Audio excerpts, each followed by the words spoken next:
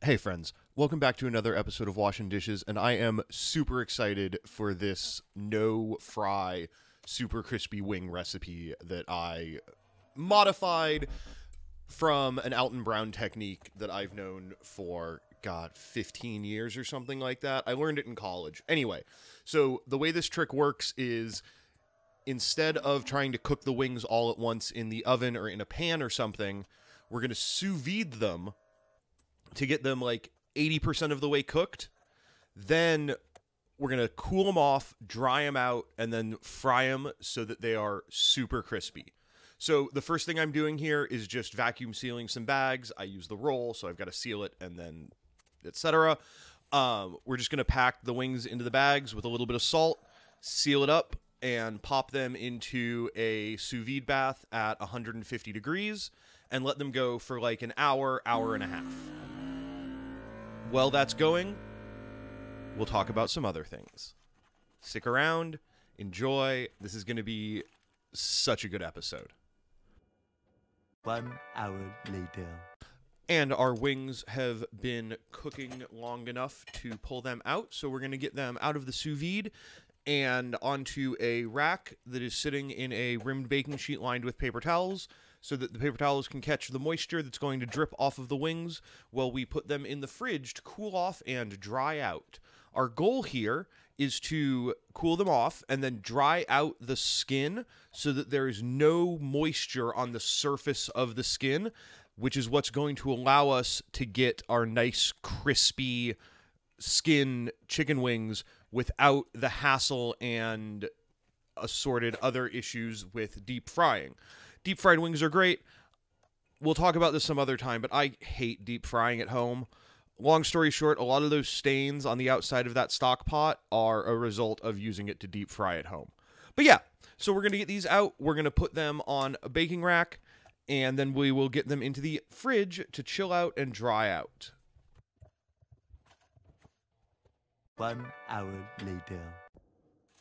We've got some cool, dry chicken wings. Darn. Chicken thighs would have been a better rhyme, right? Cool, dry chicken thighs. Anyway, we're going to remove the now damp paper towels and replace it with some parchment paper, and then we're going to pop these into a 450-degree oven. Yep, 450 degrees until the skin is crispy and the chicken is finished cooking through, and they are beautifully golden brown and delicious. Oh, that's still very hot. And there we are, some beautiful crispy wings, and that's it, right? We're good, done, bingo bango. We've got some beautiful, yeah, no, I know, hang on. I know, these look great, but as we all know, you cannot have wings without sauce, and I'm going to make 3 of them. Our first one is going to be a garlic and herb oil. We're going to do some mustard seed, some thyme, some rosemary. We're going to add a little bit of basil right at the end, and we're adding black pepper. We're going to let this go on the stove on a really low heat, just kind of basically bring it up to temperature until the garlic starts to bubble. Set it to low and just let it go, let it go, let it go as long as you can let it go to extract all of the delicious flavors from the garlic and the herbs and all that stuff. And then when it's like, you'll see the herbs, the garlic will be brown, the herbs will be kind of meh looking. Go ahead, once that happens, cut the heat and throw in some basil. And then we will just let that sit and for a little bit longer until it cools down to a room temperature. Then we'll strain it out, and we'll have our oil ready to go, and we'll use it to sauce our wings once they're ready. Our second sauce is going to be a honey gochujang glaze. So that's going to start with heavy, maybe a tablespoon and a half, 2 tablespoons of gochujang, to which, of course, we're going to add a variety of kind of the, common accompanying flavors. We're going to add some fish sauce. We're going to add some soy sauce, some rice wine vinegar. Obviously, we're going to add a bunch of honey, some ginger, and we're going to just kind of stir that together, get everything nice and dissolved. And, you know, just get it, like, you want to break up all the chunks of the gochujang and stuff. But once that's there, we're just going to let it reduce and reduce and reduce until it is nice and thick and glazy. And we're going to add a little bit of honey, extra honey towards the end, just to kind of adjust our sweetness and texture and make sure that it stays nice and thick.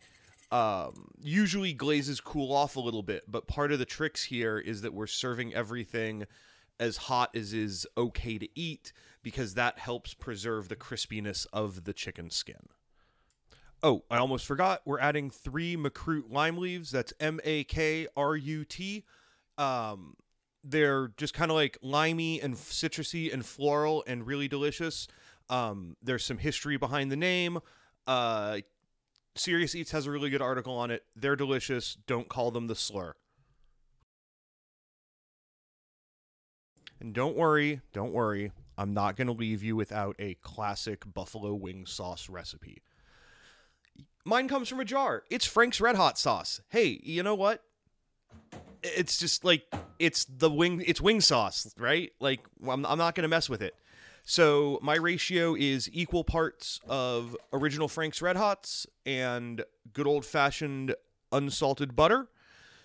We're going to pop that in a microwave safe container. I like this Pyrex measuring cup.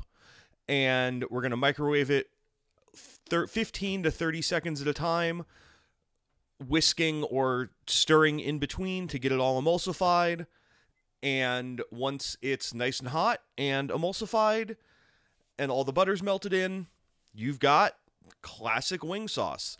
You could add other things to spice it up, like cayenne or chili powder or something like that, if you think Frank's Red Hot is not spicy enough.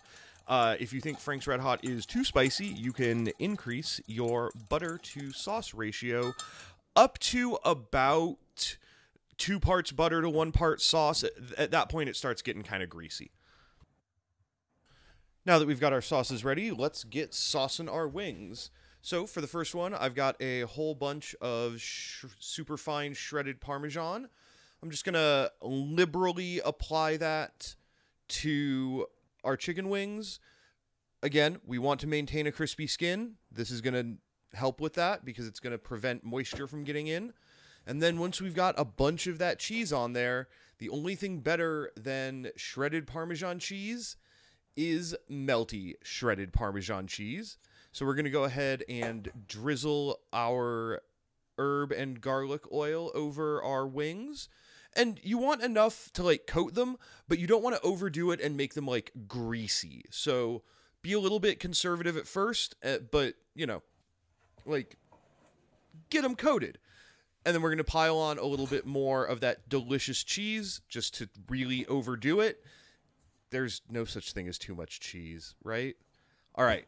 1 wing down, on to the next. Now we've got our classic wing sauce. We're just going to pour that over the wings. This is actually a little bit more than I need. I kind of misjudged, but whatever. And then we're just going to toss this aggressively to get everything nice and coated. I'm using a much bigger bowl than you might think I need. We're just going to get those out onto the plate. Super beautiful. And then it's on to the next with our honey and gochujang sauce. We're going to, again, pour it on. I made a little bit more than I needed. Don't worry, it works as leftovers. Toss, toss, toss. And God, that smells so good. So good. And it looks great too. We'll get that onto the plate. And there we go. We've got beautiful, classic, traditional buffalo wings. We've got our really amazing Parmesan, garlic, and herb wings. And we've got our honey gochujang wings. These all look absolutely spectacular. And I cannot wait to taste them. Let's get to that right now. Let's go ahead and start with the classics, right? So, we've got, this is our Frank's Red Hot and Butter sauce. Nice and traditional. It's good. It's like, what do you want me to tell you? It's a really good traditional buffalo wing. What matters the most? It's super crispy. Our sauce is low enough in moisture that it didn't sog out the skin. And it's just a really good classic buffalo wing. Let me finish eating that one. I should have grabbed a beverage. Oh well. let's go on to our Parmesan garlic wing. Obviously, like I said before, melty Parmesan, absolutely delicious. And the wings with the oil and the cheese is just like salty and rich and bright, and it's so good. I should have had some like chives or something or parsley to sprinkle on top, but yeah, I like the oil's just super delicious. Definitely need a little more of that. And again, because there's no moisture here, they're very hot, but they're very delicious. And now let's get to what is honestly might be my new favorite like wing flavor. I'm really excited for this one. Again, you can hear how crispy it is, and it's just absolutely spectacular. This was delicious. Like I was really like, I knew this was going to be good. I had an idea. I've made this sauce-ish before, but this is the first time I've put it on like wings that I made this way, and it is just absolutely spectacular. Salty and spicy and rich and just full of umami and brightness. It's just like, it's got all the flavors. Like, the classics are classic. I like them. But between the garlic and the gochujang, it's got to be the gochujang. The garlic's amazing. Don't get me wrong. Absolutely amazing. But the gochujang wins out. Anyway, I'm going to go ahead and give these wings to some friends and eat them, and they're going to be amazing because I already did it, and they were. But yeah, thank you everybody for watching. Catch me on Twitter at WashinTheWind, on Twitch at twitch.tv/WashinTheWind. I'm on Instagram at WashinTheWind, but without the E. And if you liked this and want to see more, check out a couple of the videos that I'm going to have up on screen here. And if you want to check out the Alton Brown technique, I'll have a link to that in the card in the top corner. Anyway, thanks again for watching.